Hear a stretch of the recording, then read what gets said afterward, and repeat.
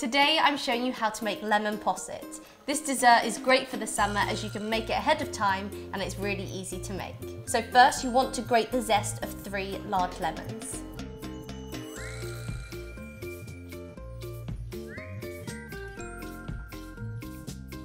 Next you want to juice the lemons. To help get all of the juice from inside the lemon, I'm going to roll it onto my work surface.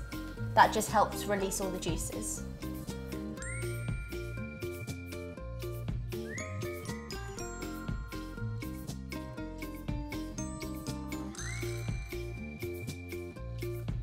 Just pop them on the side until we need them later.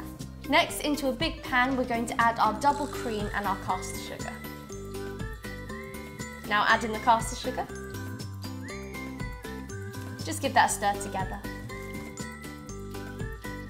I'm going to gently heat that and carry on stirring until all the sugar has dissolved.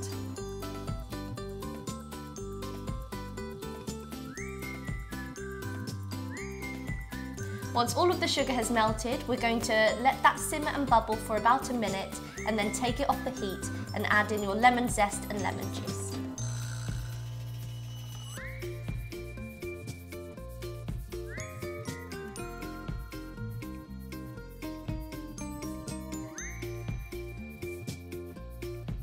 You then want to evenly divide that between your chosen and clean containers. I've decided to use some little jars.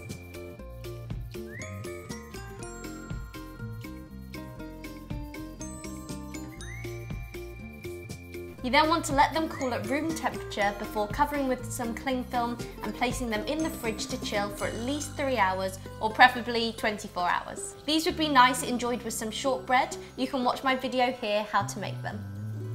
So that's lemon posset, easy.